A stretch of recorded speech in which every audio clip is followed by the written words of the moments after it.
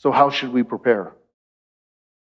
Well, I believe the absolute best way to prepare is turn your attention to it, to think about it, to meditate on it, to consider what it was like. And yeah, in our own human frailty, I don't think we will ever understand it.